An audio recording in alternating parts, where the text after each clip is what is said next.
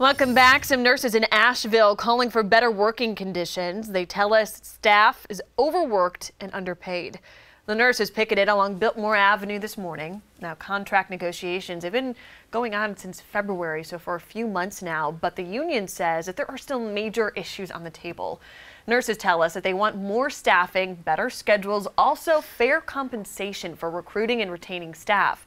The nurses voted to unionize last fall. Some say it's been crucial to getting better working conditions, while others say it's not needed. I felt like no matter how loud I talked, what I said, I could not get through to management. At this point in time, they are actually beginning to listen to us. Everyone has their right. They can go out on the street and have their voices heard. But for us, for me, I would like to say I'm here taking care of people.